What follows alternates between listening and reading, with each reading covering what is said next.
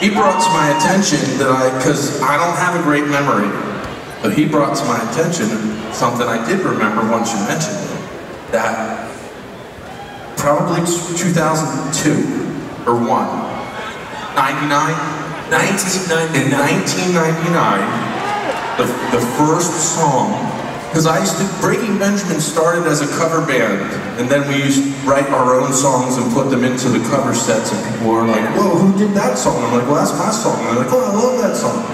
And we just kept doing that, and here we are. There's a little bit in between, but that's the... Yeah, there's a little, yada, in between, a little bit in between. But anyway, so I used to do a lot of covers, and I used to cover shit that only I wanted to do.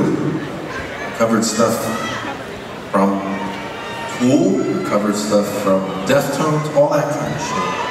And I also covered fucking Staind.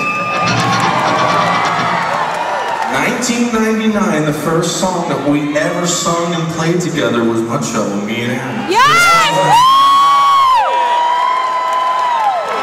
At a small little bar. No.